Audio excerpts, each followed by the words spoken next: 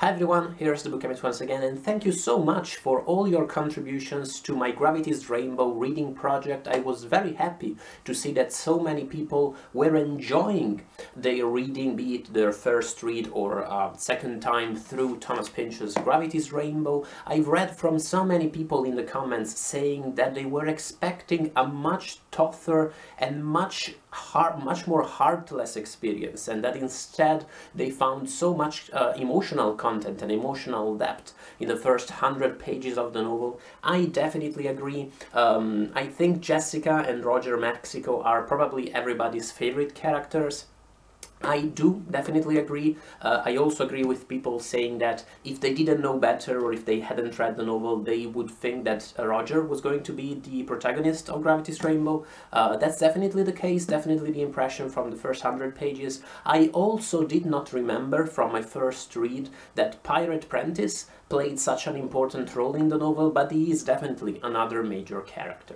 Anyway, today in this video I'm going to discuss the second half of part 1, Beyond the Zero. And by the way, as with all other videos in this series, in the description box you'll find a list of what sections of the book I'm discussing in each of the videos. But first, before I talk about this second half of part 1, I'm going to address some of the things I mentioned in the first video, and I'm going to respond to a few of your comments on the first part, on the first 100 pages of Gravity's Rainbow. So many people enjoyed the dream sequence with the giant adenoid. It's a great sequence, it's so fun, and a commenter called Mariano Falzone said that he thought it was maybe inspired by Godzilla and other monster kaiju movies from the 50s. I actually remember one part later into the novel with that involves a giant octopus. I remember when I first read that part I thought of 1950s monster movies. I'm a huge fan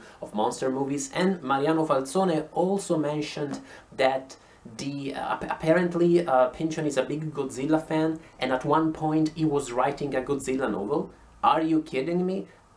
It really ruined my day when I read that, because it's a great tragedy to me that the world is never going to see Thomas Pynchon's Godzilla novel. Are you serious? Also, in the last video I asked you guys what Beyond the Zero, the title of the section, which comes from a quotation in the first 100 pages of the book or so, actually means, what it refers to, and there were so many comments and so much feedback. And Mariano, and also a few others, also a commenter called Bum's Manifesto, who is a great commenter, mentioned that it may have something to do with Pynchon's obsession of ideas of life beyond death, which are definitely present throughout the entire section. And more broadly speaking, with ideas of what lies beyond the border of anything, beyond the border of the surface web in Bleeding Edge, beyond the geographical geographical borders, both in conventional terms when it comes to borders between nations, and in natural terms, in more spiritual terms even, when it comes to borders of the mind. You know, Pynchon's old obsession with paranoia, and spiritual borders between the perceivable and unperceivable world. And Bum's Manifesto also crucially pointed at the epigraph of the section, which I forgot to mention in the last video, but is actually crucial. It's from Wernher Von Braun, who is a famous German scientist and the so-called father of the V2 rocket. And the quote goes, "Nature does not know extinction, all it knows is transformation. Everything science has taught me and continues to teach me strengthens my belief in the continuity of our spiritual existence after death," which is a beautiful quote and definitely has something to do with all the topics and themes in this section, with these paranormal themes of life after death. In the section we read in the last 2 weeks, there's even a scene where people talk with the ghost of a famous German politician, and I was never sure whether this epigraph should be read ironically, because it can definitely be read as straight up serious. It definitely relates to so many of the themes that are carried on and are discussed in this first section, but at the same time the person saying this, stating his belief in life after death, is the father of the V2 rocket, the man who basically invented these missiles and who, in a way, is responsible for all of the terrible deaths you keep reading in this section. It seems to me that the implied reply to the epigraph is, oh, you do believe in life after death, don't you, Wernher? That's convenient. There's a beautiful song by Tom Lehrer about Wernher von Braun. I'll put a link in the description box. I've always felt the epigraph to be a little bit in that same vein. Also, the epigraph is very relevant to Michael Chabon's Moonglow, one of my favorite Chabon's novels and my favorite novels in general, and definitely 100% a piece of Gravity's Rainbow fanfiction by Chabon's own admission. Fun fact, did you know that Michael Chabon apparently put Pynchon Easter eggs in all of his novels because he's a big fan? I personally have not found more than maybe one or two, and I'm not certain about those either. Anyway, Moonglow is definitely a much more enjoyable novel than Gravity's Rainbow. For all that it is GR fanfiction, has nothing to do with Gravity's Rainbow in terms of style. It has lots to do in terms of themes and other stuff. Definitely a recommendation for when you're done with Gravity's Rainbow. Back to Pynchon. Thanks to a commenter called Dominic Kukic, whose name I hope I'm pronouncing right, who mentioned that the quote from which Beyond the Zero is lifted, the passage which I read to you in the last video from late in the first section we read, apparently comes directly from Pavlov, is a direct quotation from Pavlov the scientist himself. And speaking of the meaning of that section, another commenter called Gemreason mentioned the concept of extinction in psychology, according to which sometimes conditioning to a stimulus may disappear, may be cancelled, but the conditioning may still reappear at a later stage, by means of a different stimulus from the first one, an unexpected one maybe, which definitely is related to the whole mystery of why the rockets appear to be falling in places where Slothrop is having erections. In general, I think that all of these threads, all of these images are difficult to balance for the very simple fact that each of these reflections, each of these psychological concepts are also connected with other themes and other concepts. This idea of Beyond the Zero may relate to spirituality, may relate to life after death, may relate directly, as it apparently does, to psychology.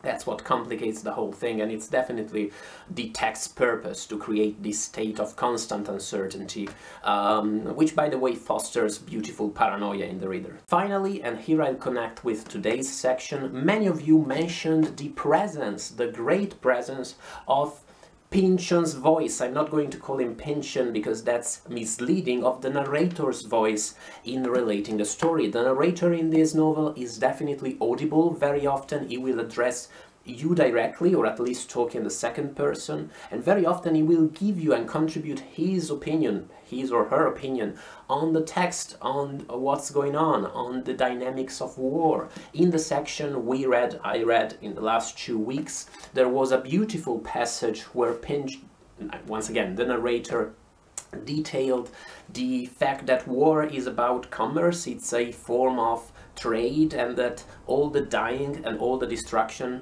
is just a way to stimulate more trade, which is a terribly bleak and tragic worldview, but also very convincing in a very sinister way. One thing some commenters remarked upon, which I totally agree, is the fact that Gravity's Rainbow is definitely a sinister, dark, even depressing novel, not precisely because of the disturbing scenes, and there definitely are a lot of disturbing scenes, some scenes in the section we read this week, the scene in the toilet, so many others in the novel.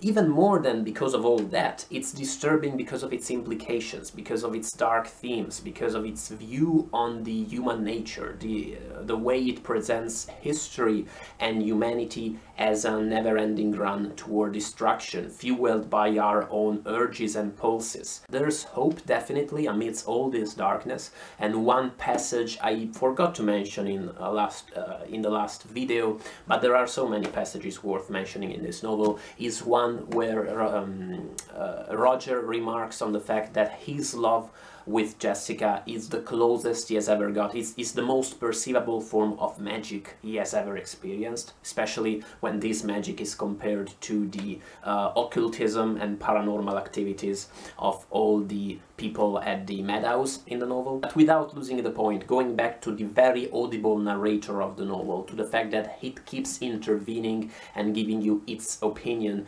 what do you think about it? Some people regard it as very very postmodernist, the fact that the novel keeps being interrupted by this audible narrator, but at the same time it is very much a 19th century device. You know, it happens all the time in novels by Walter Scott, by George Eliot, by these writers, that you are reading the novel and they keep interrupting, the narrator keeps interrupting the events to give you his or her opinion, maybe on a specific character. Maybe he or she second guesses what you think about a character, maybe they think you're going to judge them harshly. And so they say, do not be too hasty with your judgment because you need to know this or that. And these are things that when you study literature, especially when you study contemporary literature, you encounter all the time. All the most experimental and bizarre narrative techniques of all your favorite postmodern or postmodern writers. It turns out they were already common usage in the 13th century. But at the same time, what do you think? Do you perceive these interventions as very classical in tone and in usage, or do you feel like they are jarring, and do you feel like they make the novel appear more experimental and confusing and disorienting? And connected to this idea, the same commentator called Dylan Clymer, who mentioned the interactive nature of the novel, the fact that it keeps addressing you, it keeps speaking in the second person, mentioned that to him this creates a beautiful situation of interactivity, a beautiful situation where you feel a little bit like the character in a video game, like you are immersed yourself in these events, you are part of the novel, and I 100% agree. And the very curious thing on this front is that it short-circuits a paradox, which I probably already mentioned in a past video, and which is articulated by a scholar, a great scholar called Mary Laurie Ryan, in a text called Narrative as Virtual Reality. This is the second edition. The first one, if I remember correctly, is from 2001. In this text, Ryan argues that she discusses the process of narrative immersion, the process by which you feel like you are inhabiting a fictional world and you are deeply connecting with the character and you are immersed in the events as they happen, and you are isolated from the outside world because you inhabit this fictional setting. And she contrasts narrative immersion to interactivity. Texts that keep referring to the reader, such as many postmodern texts, and that reveal themselves as texts that remind you that you're reading a novel, are interactive, and interactive texts cannot possibly be immersive at the same time, because, of course, when you are reminded that you're reading a novel, in that moment you cannot possibly be immersed in that world and maintain that illusion that you are living in that fictional reality. And make no mistake, I do believe that Ryan's paradox is very useful when you think about literature. It definitely changed the way I approach reading, I approach literature in general, and Narrative as Virtual Reality is one of those academic texts I would recommend to any passionate reader, even if you're not an English student or if you're not in academia. At the same time, it is true that it is sometimes possible to think of exceptions to this paradox. This does not make the paradox any less valuable, but it's still important to think about these exceptions and to reflect upon them.